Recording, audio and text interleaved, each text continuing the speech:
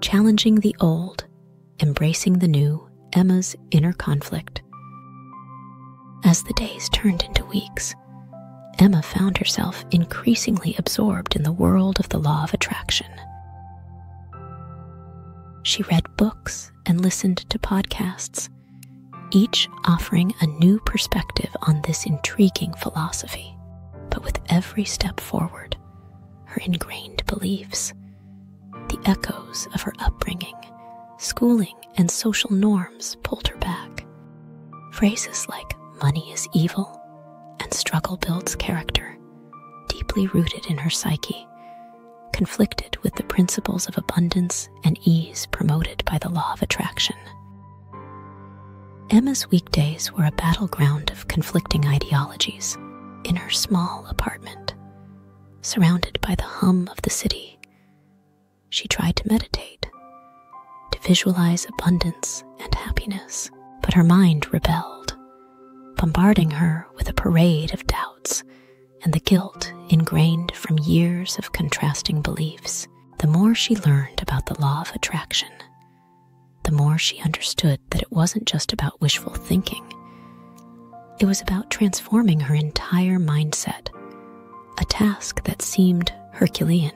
One evening, while walking through the city park, Emma realized that her biggest obstacle wasn't learning the law of attraction. It was unlearning the limiting beliefs of her past. She understood that these beliefs were not truths, but perspectives, handed down through generations, colored by their own struggles and fears. This realization was a ray of light, but also a daunting challenge. How could she rewrite the narrative that had been her life's script? In a moment of introspection, Emma faced the truth. Her skepticism was less about the law of attraction and more about her fear of letting go of what was familiar. She feared the vulnerability that came with hope, the possibility of disappointment.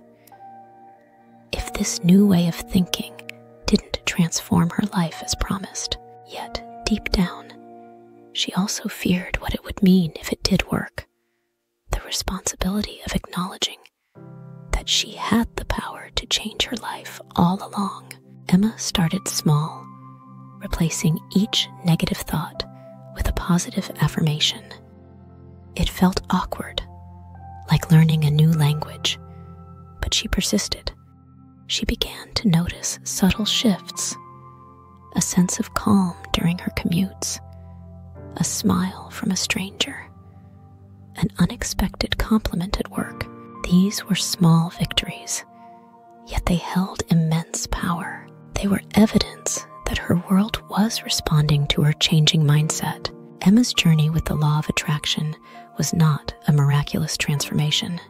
It was a series of small steps, of learning and unlearning, of embracing new truths while releasing old ones. She continued to battle her skepticism, but with each passing day, she found it easier to believe in the possibility of a life shaped by her own thoughts and desires. Emma's life in the city, once a canvas of endless possibilities, had gradually become overshadowed by fear. This fear was not loud or dramatic. It was subtle, a quiet undercurrent influencing her every decision. From the jobs she didn't apply for to the opportunities she didn't pursue. It was this same fear that now cast a shadow over her experiments with the law of attraction. Each day, Emma tried small exercises in manifestation, attracting a better work project, a new friend, or even just a peaceful day. But time and again, she found herself facing disappointment. Her experiments seemed to falter before they even began. Unbeknownst to her, it was her underlying fear of failure, of unworthiness, of change that was the dominant force, overpowering her tentative attempts at positive thinking. It was during a particularly challenging day, one filled with minor setbacks and frustrations, that Emma had a critical realization. She understood that the law of attraction was not a one-way street. It was a dynamic interplay of her desires and her deepest, often unacknowledged feelings. Her fears, more deeply rooted and constantly fed, were the dominant force dictating the direction of her life.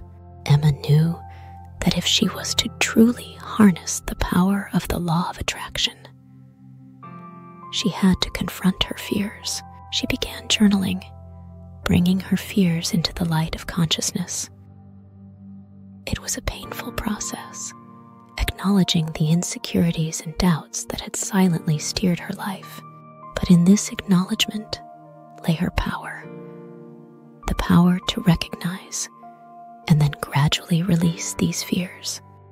As Emma worked on acknowledging and releasing her fears, she continued her experiments with the law of attraction. She noticed that as the weight of her fears lessened, her successes, though still small, became more frequent. A compliment here, a positive feedback there, signs that the balance was shifting. Emma learned that the law of attraction was a delicate dance between desire and fear, belief and doubt. She understood that her thoughts and feelings were in constant conversation, shaping the reality that unfolded around her. The dominant force, whether fear or desire, would indeed prevail. Emma's journey with the law of attraction had evolved from a quest for quick changes to a deeper understanding of her inner world. She realized that mastering the law of attraction was not just about attracting what she wanted, but about understanding and transforming who she was. It was a journey of self-discovery, where each step, each realization, brought her closer to a life not dictated by fear, but led by hope and desire. Continue to follow Emma's journey by subscribing and joining us for more inspiring stories at lawofattractionradionetwork.com.